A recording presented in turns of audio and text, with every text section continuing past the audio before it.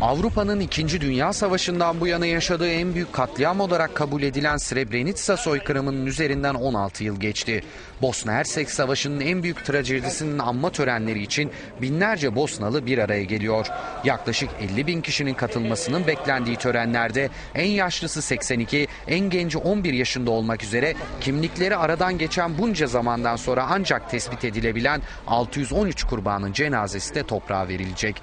Toplu mezarlardan cesetleri çıkartılan ve Tuzla kentindeki Podrinye DNA Merkezi'nde kimlikleri tespit edilen kurbanların cenazesi törenin düzenleneceği Potoçari'ye getirildi. Srebrenitsa'da 1995 yılında yaşananlar Avrupa'da kara bir leke bırakmıştı. Lahey'deki Uluslararası Savaş Suçları Mahkemesi'nce yargılanan Sırp komutan Ratko Mladiç'e bağlı askerler, Birleşmiş Milletler komutasındaki Hollanda askerleri tarafından koruma altında bulunan 8.000'i aşkın Müslüman'ı katletmişti.